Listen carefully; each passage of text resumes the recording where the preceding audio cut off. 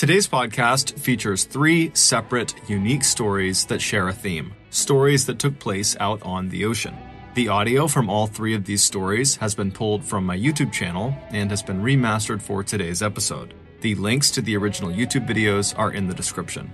The first story you'll hear is called Turtles, and it's a very famous survival story. The second story you'll hear is called El Fausto, and it's about the very strange things that were discovered on board a ship floating off at sea. And the third and final story you'll hear is called El Faro, and it's about what happens when a ship decides to test Mother Nature. But before we get into today's stories, if you're a fan of the strange, dark, and mysterious delivered in story format, then you've come to the right podcast because that's all we do, and we upload twice a week, once on Monday and once on Thursday. So, if that's of interest to you, please raise the 5-star review button's office chair all the way up, and then break off the handle. Also, please subscribe to the MrBallen podcast wherever you listen to podcasts so you don't miss any of our weekly uploads. Okay, let's get into our first story called Turtles.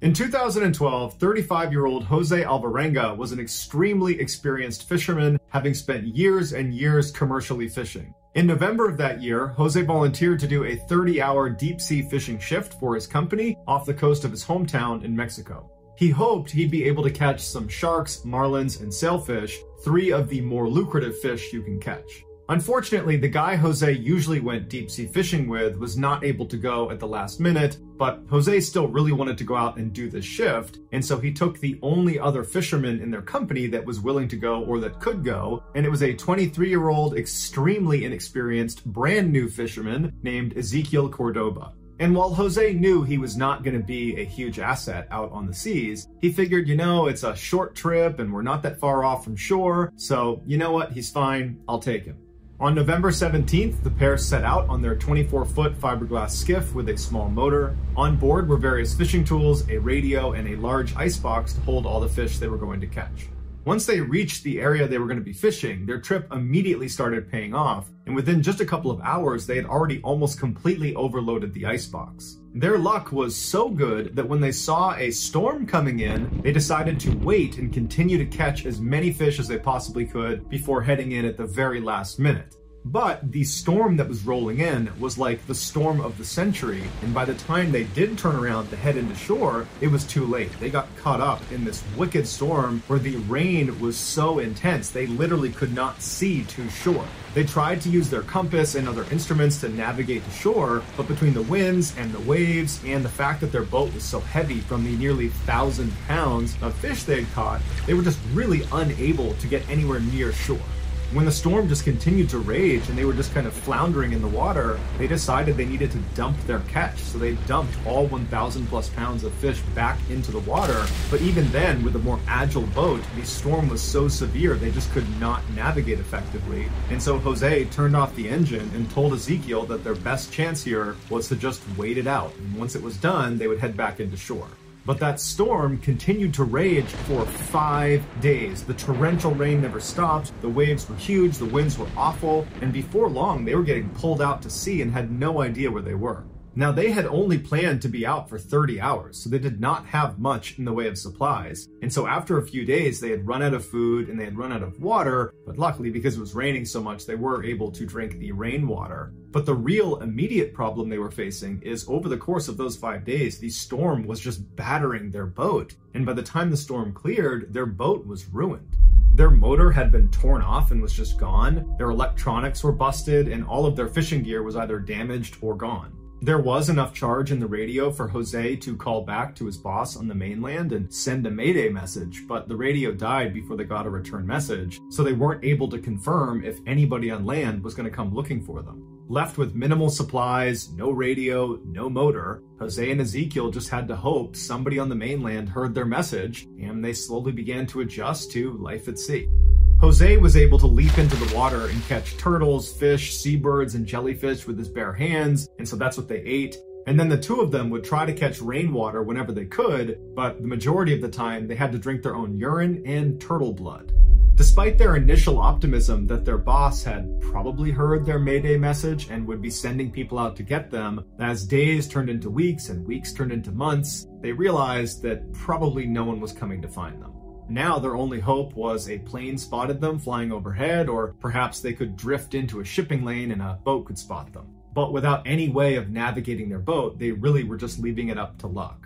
Despite their dire situation, Jose stayed really positive, and he focused on catching food and catching water, and he tracked the time really diligently by tracking the phases of the moon. Ezekiel, however, just did not have a significant role on the boat because he just wasn't skilled enough, and so he found himself sitting in the boat most of the time doing a whole lot of nothing, and he fell into a deep depression. He was not accustomed to being out on the water the way Jose was. Jose had been raised on the water. He practically only ate seafood, and a lot of it he ate raw. So in a way, Jose was kind of at home, Ezekiel was not. And then by the 4th month, Ezekiel just could no longer stomach the food they were eating. He would just get sick every single time, and so he just kind of gave up and he stopped eating. And even though Jose urged him to eat and would get him food, he didn't eat it, and eventually he starved to death. Even though Ezekiel was not a huge asset in terms of helping them survive, he did provide Jose an enormous amount of comfort. It was like you had your partner in crime here. And then once he died, Jose was alone for the first time in nearly half a year, and he fell into a very dark depression. And for 6 days, he did not touch Ezekiel's body. He just sat there and stared at him and even contemplated taking his own life. But on the 7th day, he doesn't know what it was, but he had this sudden urge to want to survive. And so he gave Ezekiel a kind of makeshift funeral. He said a few words and then disposed of his body in the ocean. And then after that, Jose became laser focused on just surviving. And survive he would for another 9 months, all by himself, out in the middle of the ocean, just floating around, drinking turtle's blood and drinking his own pee. But after those 9 months, he would finally see the thing he had been dreaming about: land. He had managed to drift all the way to the Marshall Islands. So he leapt out of his boat, he swam to shore, and there was a hut right on the beach. He knocked on the hut, and a couple came to the door, and they were totally shocked to see this guy. He didn't look too good, and they couldn't even believe his story. They couldn't believe that he had survived for so long in the water. But they quickly brought him inside, they gave him some food and drink, and they contacted authorities, and he was saved. His parents and young daughter, when they found out he was alive, they were overjoyed. They, along with everybody else, believed he had perished. They had sent out a search party for them, and they'd found pieces of their boat that had broken off in the storm, and so they assumed, they must have sank. Then, in a strange turn of events, shortly after he got home, people began accusing him of lying about what happened. People said he looked too good to have been out on the open ocean for 14 months. He should have been emaciated, and at the very least, he should have had scurvy. But doctors would say he ate so many turtles and seabirds that he was pretty well fed. And turtles and seabirds contain a high level of vitamin C that would have protected him from scurvy. Other skeptics said it would have been impossible for his skiff to float the 6,000 miles to the Marshall Islands where he ultimately found land. But then a study done at the University of Hawaii confirmed there was a current that would have pulled him from the coast of Mexico straight into the Marshall Islands. And then lastly, Ezekiel Cordoba's family accused Jose of killing Ezekiel and eating his body for sustenance. That's the only way he was able to survive. But Ezekiel roundly rejected that and took multiple lie detector tests that proved he did not do that. Today, Jose lives in a small town in El Salvador, completely surrounded by land, and he says he doesn't go anywhere near the water. The next story is called El Fausto.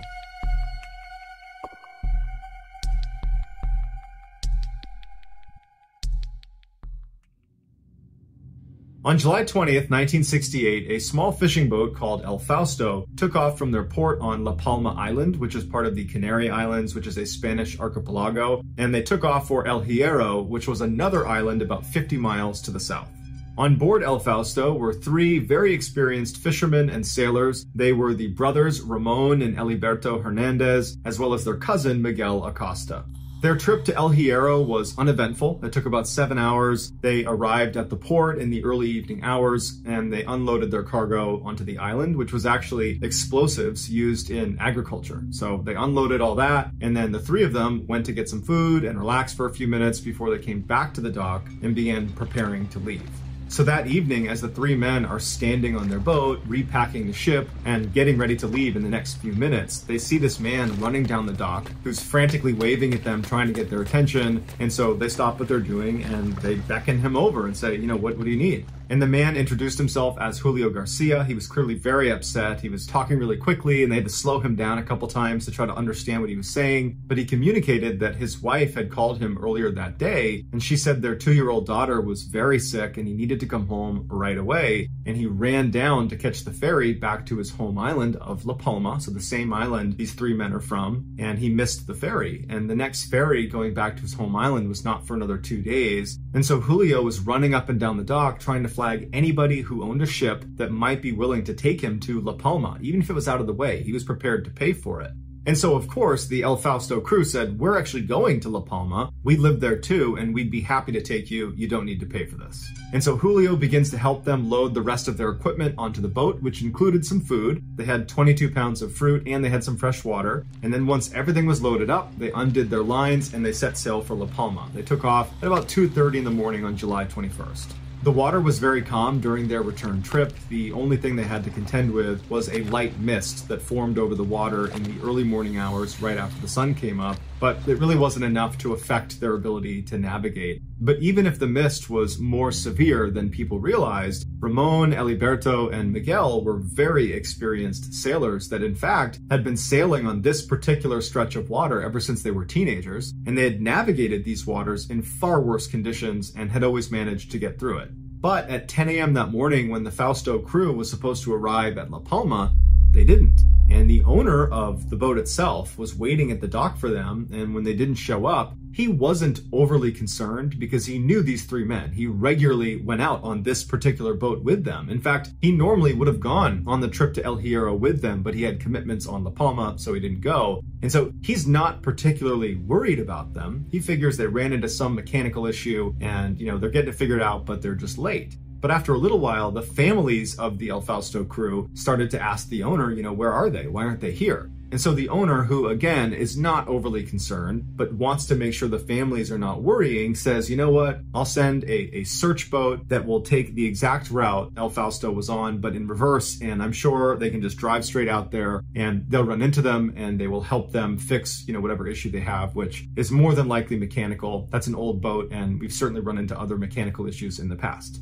So this search boat goes out, and for hours and hours and hours, they're looking along the exact same charted course that El Fausto was supposed to be on, and they're nowhere to be found. And so they radio back in to the owner of the boat, and they say, look, we can't find him. What do you want us to do? And he called them back in, and he realized that, you know what, if we can't find them anywhere near the route, that probably something more sinister has happened to them.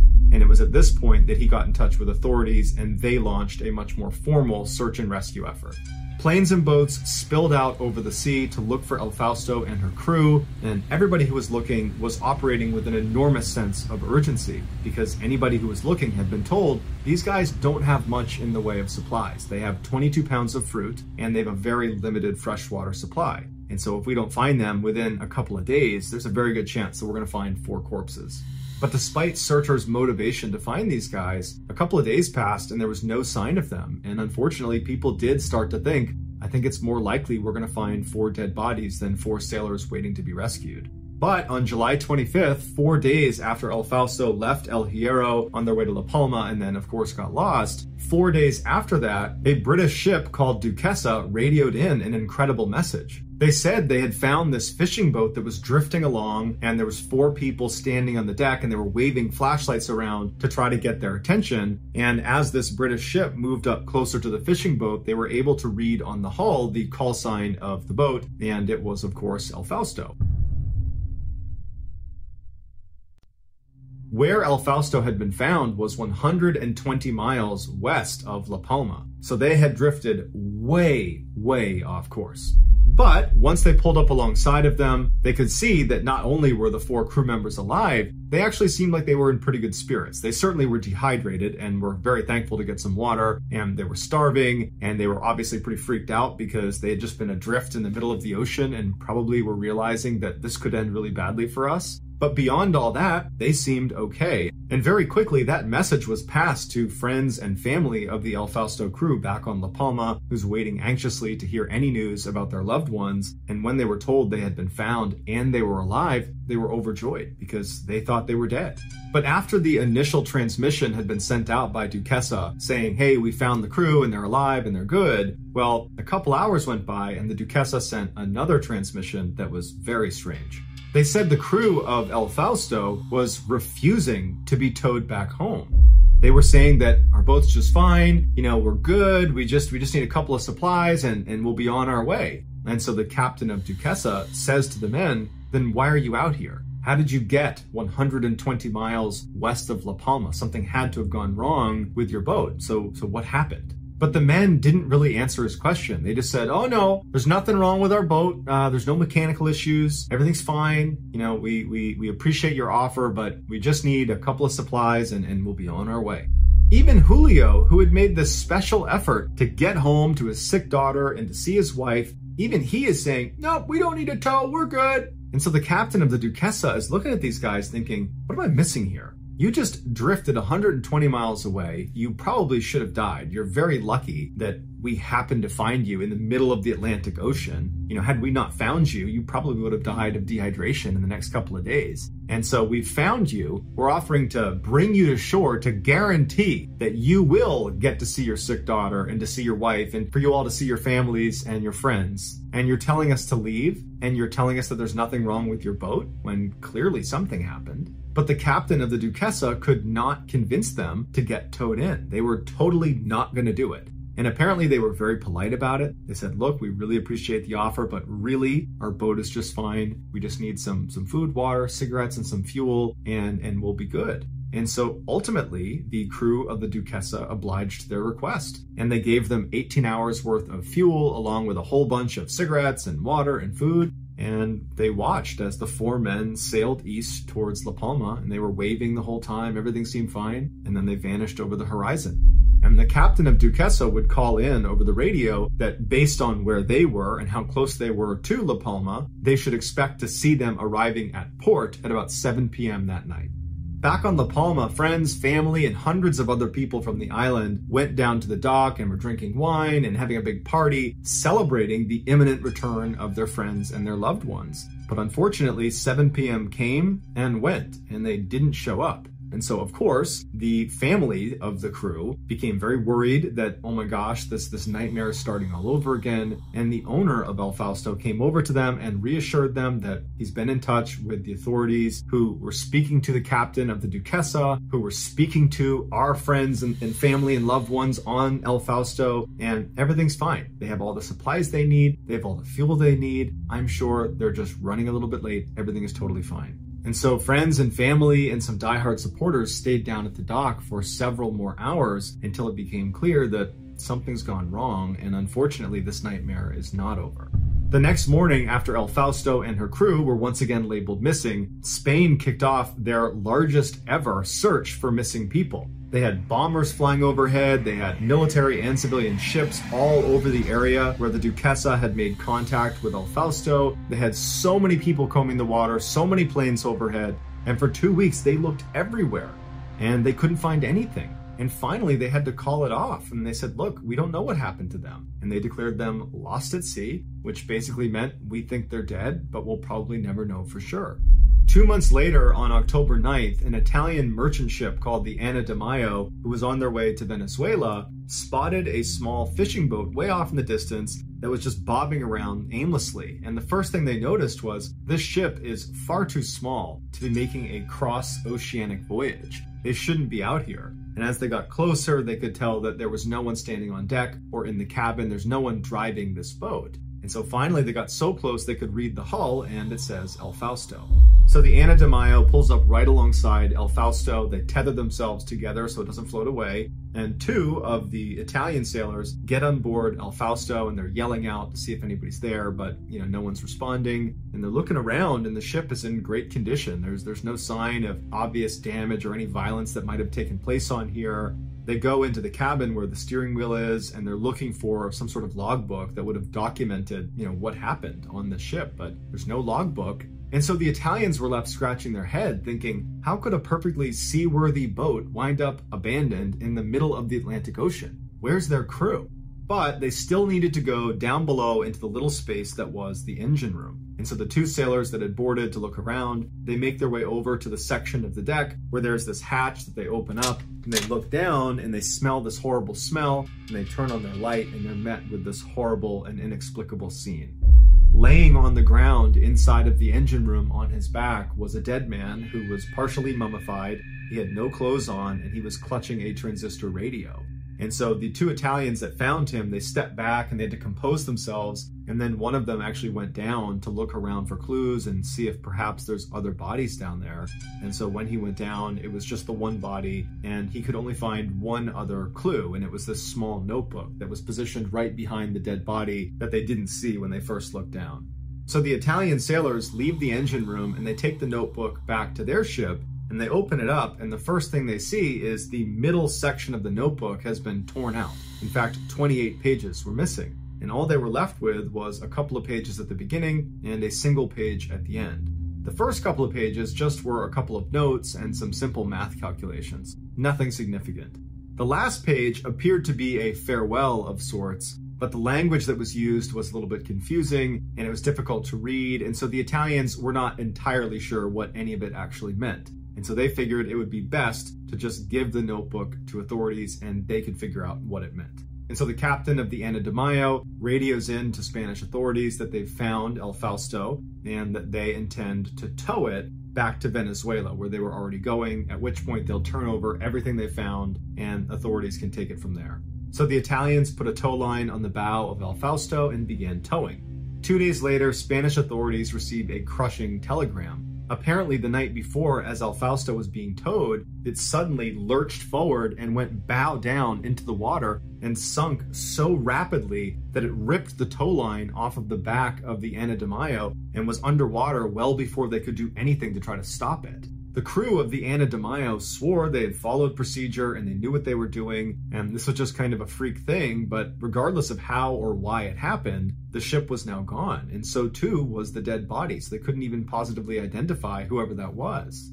All they had was that notebook they recovered from inside the engine room. The notebook was sent to La Palma, where it was put in front of the families of the 4 men who were on El Fausto, and very quickly, Julio's wife was able to identify his handwriting. He apparently had a unique way of writing, and she was used to reading it, and so she said, that's definitely his writing, and in fact, I recognize that notebook. He kept that notebook to track payments because he was a mechanic and people requested his services, and that's what he used to track payments. This, of course, meant the dead man inside of the engine room was almost certainly Julio. Julio's wife examined the notebook, and she was able to decipher that last page, at least most of it, and she said it was this very detailed description of exactly what she needed to do once he died, because clearly, based on the way he was writing, he knew he was about to die. And at first it says, here's how you access my insurance policy, and here are the different properties I own, and how you go about selling them. And then in his final moments, he scrawled one last message at the very bottom of the last page that said, "Don't ever tell our son all that has happened to me. You know that God wanted this fate for me. Love you." So if Julio was so sure he was about to die that he would take the time to write out a detailed list of instructions for his wife to follow when he died, well then why didn't he take the time to also offer a small explanation as to what happened to he and the other crew members of El Fausto? He had to have known that whoever was going to find his dead body in this notebook was going to have an awful lot of questions. Unless he did know that and did write a description, except it was in those 28 pages in the middle of the notebook that had been removed. And if that's the case, then who removed them and why? And where's the rest of the El Fausto crew? And why did they tell the Duquesa that nothing was wrong with their ship? And why didn't they take the tow into shore, which would have guaranteed their safety? There's just so many questions that have never been answered in 50 years. The most widely accepted theory is the crew of El Fausto experienced a series of small but compounding setbacks that, combined with panic, led to really bad decision-making and ultimately their death. Others say there are just too many anomalies and oddities about this case to just be a product of bad decision-making, that there has to be something else going on. And so there are lots of alternative theories about what happened, ranging from abduction to illegal trafficking gone wrong, to perhaps they saw something they shouldn't have. But sadly, no one will know for sure what happened to these guys until there is a major break in the case. And at this point, people are just hoping those missing 28 pages turn up and that those will be able to explain what happened to El Fausto and her crew.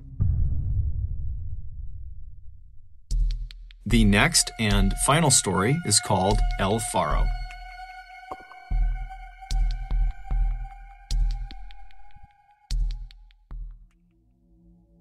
On September 29th, 2015, a tropical storm named Joaquin was swirling off in the Atlantic, and forecasters were having a hard time determining how big it was going to be, how fast it was going to be, and where it was going to end up.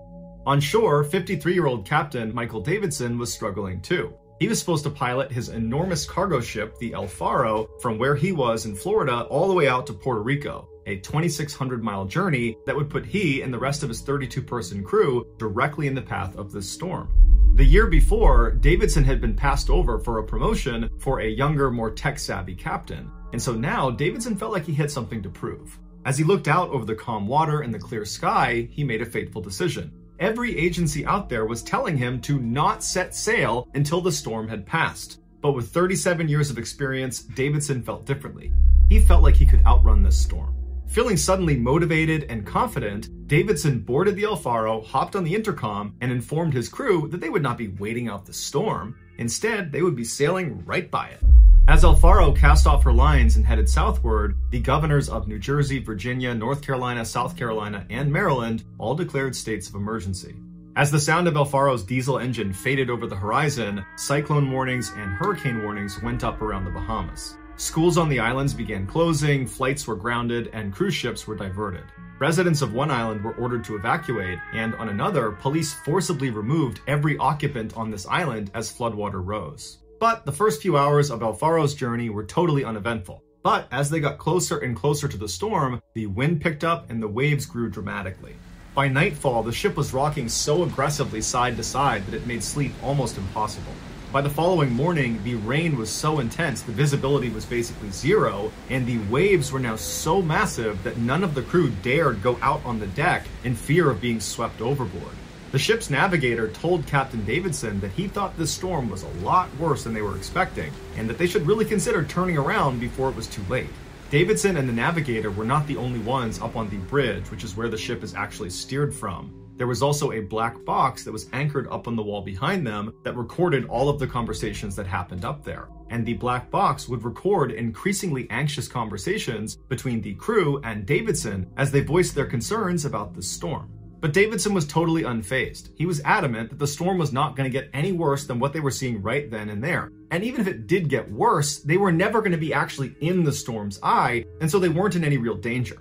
But to reassure his crew, he ordered his navigator to make a slight right so everybody on board saw they were taking a wider berth around the storm. One of the crew members, a 34-year-old woman named Danielle Randolph, was not reassured by this slight right. She was a hard worker from a military family and always followed orders, but she just could not understand why Davidson was not taking the storm seriously.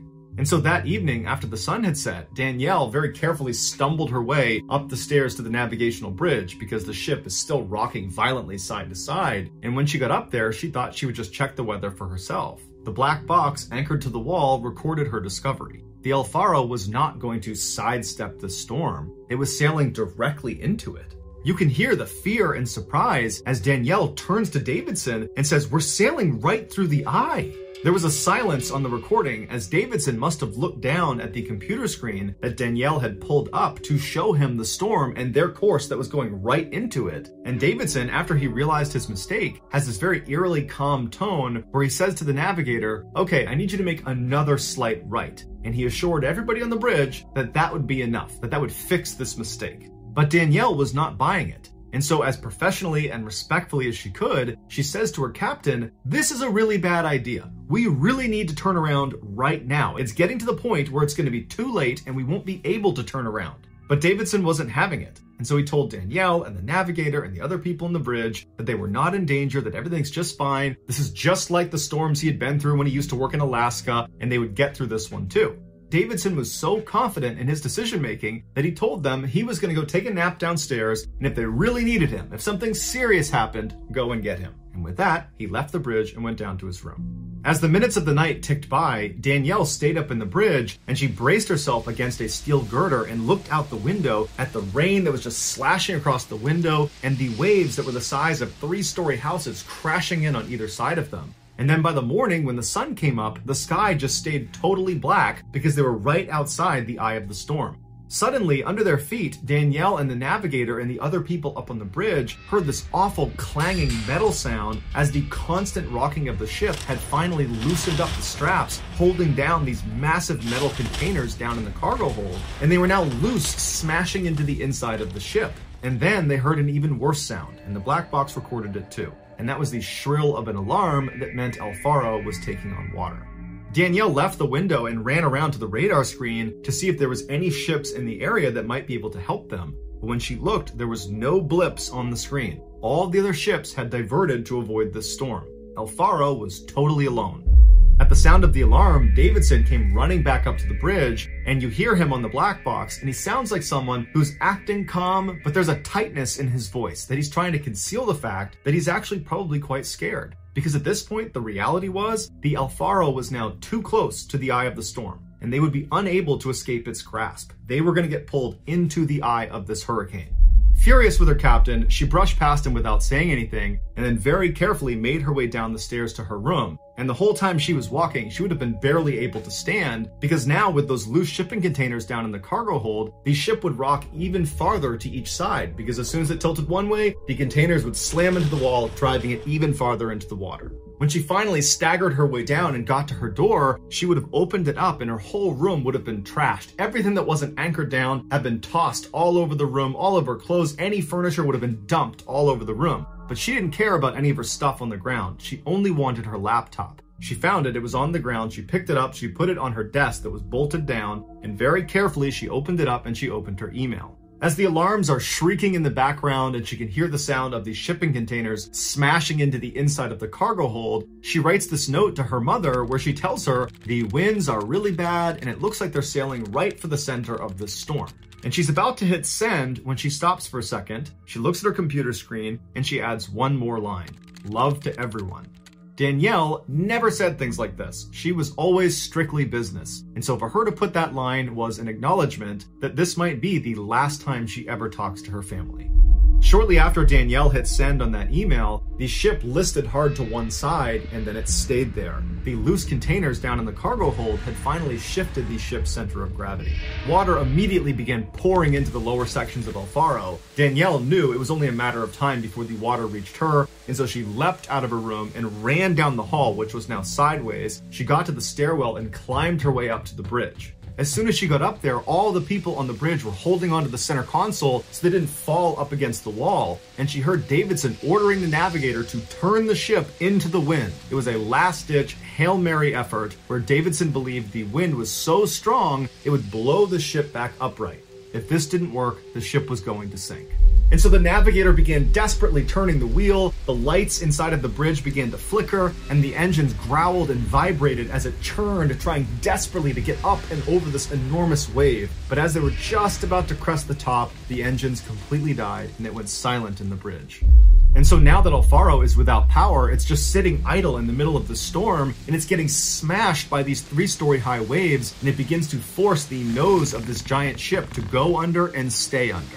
Davidson breaks the silence by hitting the emergency beacon that notifies the Coast Guard, and then he screams to everybody on the bridge to go downstairs and wake everyone up. We have to get off this ship. On the black box, a new sound is heard, the abandoned ship alarm. At this point, the black box faintly picks up Davidson screaming from somewhere outside of the bridge for people to get in the rafts, get off the boat, get in the water. By this point, the back of the Alfaro would have been off the water and the nose would have been almost pointed straight down. And so Davidson is heard coming back up into the bridge, but at this point, the bridge is sideways. It's looking straight down at the water. And it's clear there is another crew member that is stuck inside of the bridge, and he's yelling out to Davidson, Cap, you gotta help me. And Davidson is trying to find him, and he's yelling for him to come to him.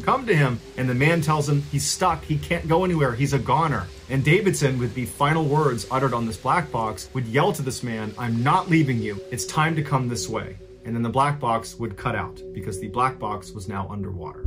For 3 days, searchers could not even get close to the El Faro wreckage because of the storm. But when they did finally get there, all they could find were 3 life rings, 2 life rafts, and the starboard lifeboat that had been crushed on both sides. A Coast Guard helicopter found a body floating around some of this wreckage, but when they went down to retrieve it, it slipped under the water. 5 days after El Faro's last frantic plea for help, the Coast Guard declared the ship had sunk and everyone on board had died. Thank you for listening to the MrBallen podcast. If you got something out of this episode and you haven't done this already, please raise the 5-star review button's office chair all the way up and then break off the handle. Also, please subscribe to the MrBallen podcast on Spotify, Apple Podcasts, Amazon, Google, and anywhere else you get your podcasts. This podcast airs every Monday and Thursday morning, but in the meantime, you can always watch one of the hundreds of stories I have posted on my YouTube channel, which is just called MrBallen. If you want to get in touch with me, please follow me on any major social media platform and then send me a direct message. My username is @MrBallen, and I really do read the majority of my DMs. Lastly, we have some really cool merchandise, so head on over to shopmrballen.com to have a look. So that's going to do it. I really appreciate your support. Until next time, see ya.